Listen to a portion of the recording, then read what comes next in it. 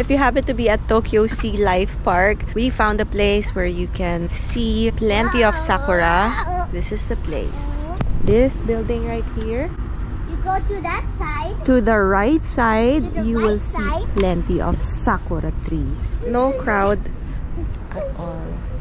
You have this place to yourselves. Nawala yung pagkaano natin ah.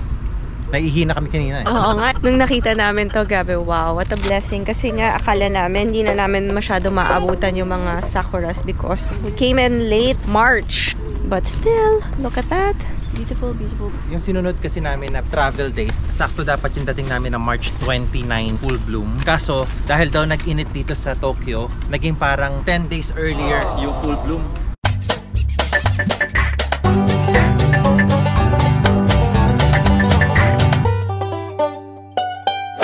Ganda naman. Yan, no? Ganda. Malamig, no? O dahil nag-ice cream tayo, malamig lang. Malamig na. Let's go to that Sakura area. Wow. At this place.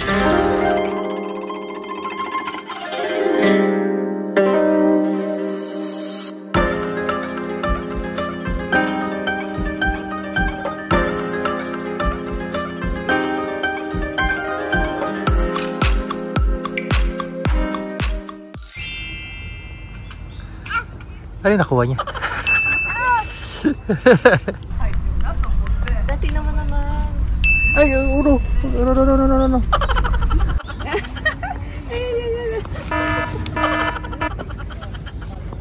Oh no, my stick!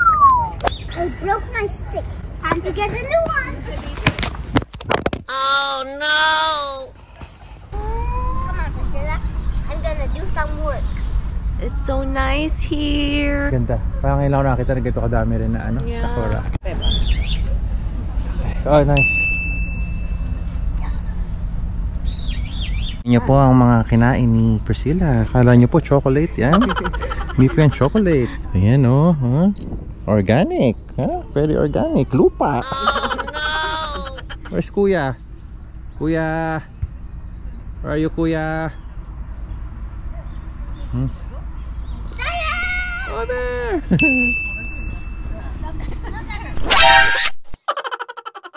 Just look at these big tulips. Oh my. I think this is called the Crystal View.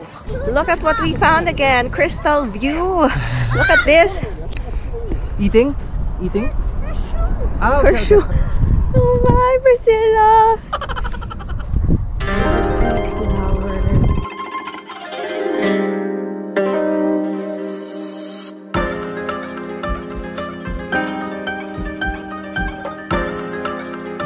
Parang ngayon lang natin doon na-experience sa Japan. Kaya sulitin na natin. There's so many parks we've been. Yes! Ah!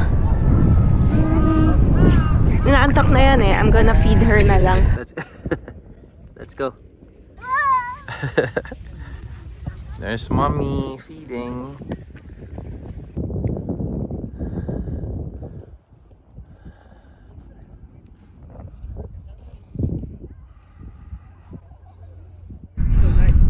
Breastfeeding in the middle of nowhere.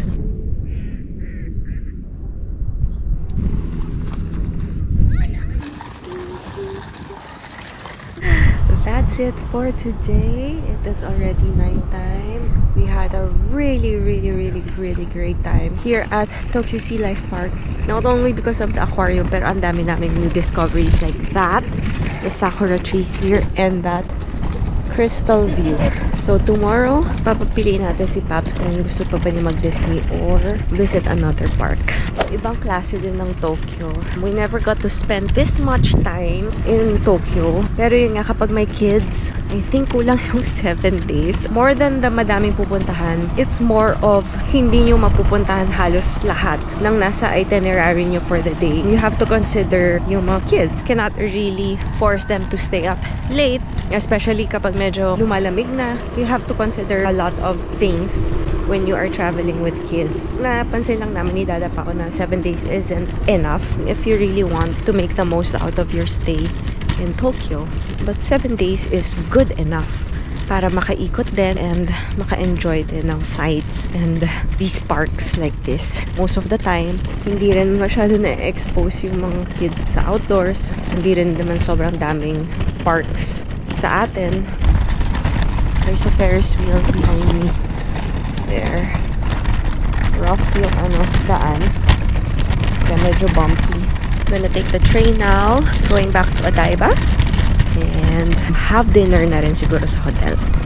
See you guys. Hope you enjoyed this vlog, this video. We hope that you can also leave a comment down below if you have been to this place and what are your discoveries here.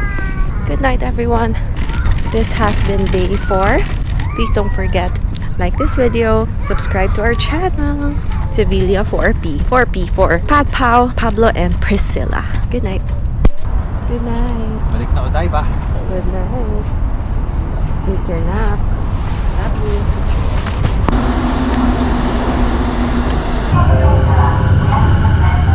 Seasonal daw yung dorayaki. Try ko lang yung dorayaki. はい、370円。はい、どうぞ。 Arigatou gozaimasu. Ang ganda ng kainan na to. So simple. That's right.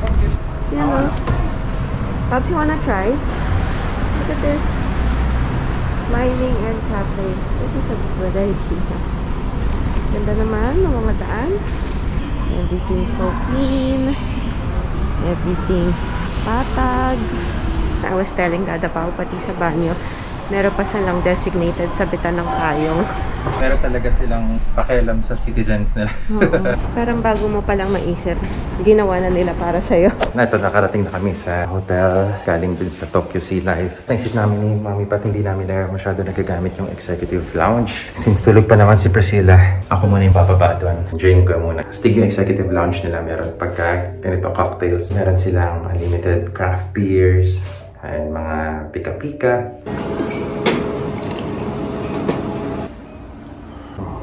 Okay, sa mga sa craft beer nila. Kumalala ko na yung kinuha ko. Tapos ito yung parang pika-pika na gusto ni Mami Pat to. Medyo maanghang. Bibili niya sa Ajichibam. Sarap nito. Ito yung view.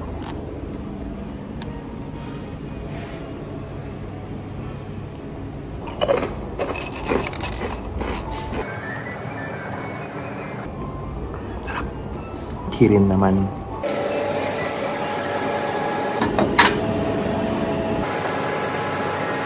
Sobrang sakto. Ang kirin naman. That pala ang inuna ko muna yung kirin kasi naglasang matabang na siya ngayon kasi yung craft beer kanina medyo fruity. Mas ma-flavor siya. Mas gusto ko na tuloy yung craft beer. Itong isa na Japanese craft beer na tinikman ko para siyang bubblegum flavor. Ito yun. Yan siya.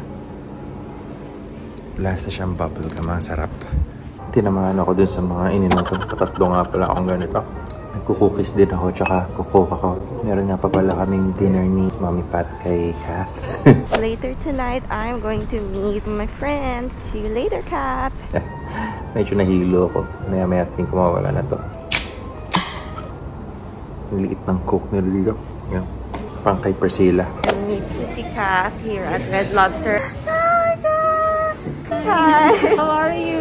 I'm good, I'm good. Okay naman kayo? Okay naman. Ilang years ka na here? 11. You get off work ng 7:30. 7:45. Ano ka man? Oh wow, naglalaro siya ng Animal Crossing. Bibili siya ng mga ano niya doon. I used to play that. Thank you. Meron tayo dapat kasama yun sa package natin. Sandayo. Thank you So much. Grabe, ikaw na nga nagpa-dinner. Magpa-birthday na si Kai kasi, so may papadala si Kat. So generous. Thank you so much, Grabe. Thank you so much. Yay! From Kat. Thank you, Kat. We hope you enjoyed our video. Please consider subscribing so we can make more videos for you. And if you do like this video, please don't forget to give us a thumbs up.